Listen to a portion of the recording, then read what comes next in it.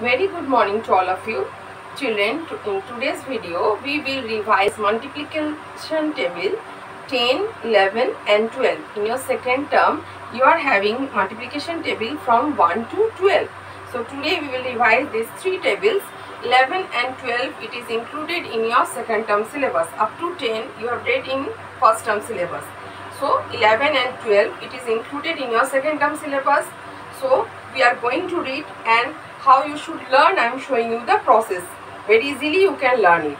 You will always try to learn half, then practice it, and then you proceed next half, and then you should write it in your copy. And every day early morning, whenever you are going to sit for studying or revising your subjects, first of all you should read the multiplication tables every day. You make it up a habit. Now the first table we will read, table 10. Now 10 ones are 10. Whenever we are reading in fast, R is pronounced as za, but actually it is R. 10 ones are 10. That means whenever we are writing, it should be like this. 10 ones are 10. 10 ones are 10.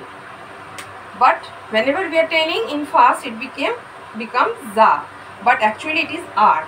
So 10 ones are 10, 10 twos are 20, 10 threes are 30, 10 fours are 40, 10 fives are 50, 10 sixes are 60, 10 sevens are 70, 10 eights are 80, 10 nines are 90, 10 tens are 100.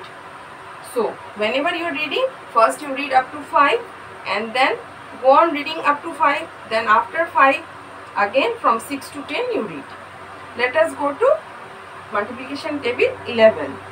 11 ones are 11, 11 twos are 22, 11 threes are 33, 11 fours are 44, 11 fives are 55, 11 sixes are 66, 11 sevens are 77, 11 eights are 88, 11 nines are 99, 11 tens are 110.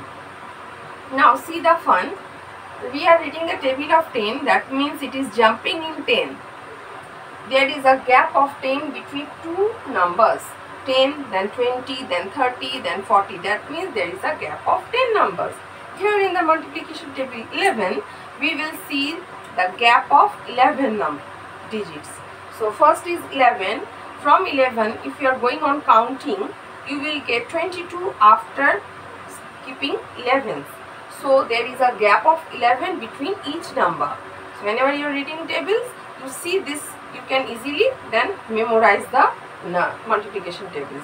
Whichever multiplication tables you are reading, in between the numbers there will be a gap of certain gap, and that will be of the same number. Suppose we are reading the table of 6, so between each number there will be gap of 6.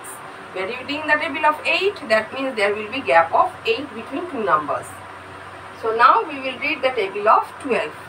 12 ones are 12, 12 twos are 24, 12 threes are 36, 12 fours are 48, 12 fives are 60, 12 sixes are 72, 12 sevens are 84, 12 eights are 96, 12 nines are 108, 12 tens are 120. So when we are reading table of 12, that means here also there is a gap of 12 numbers between two. See, 12 ones are 12 and 12 twos are 24. So after 12, 24 is coming.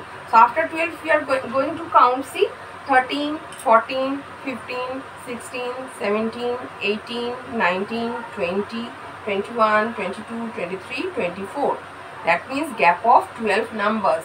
So what I told you, if you are forgetting, immediately you can count up and you can write down the next number. So please memorize the multiplication table. Thank you, children.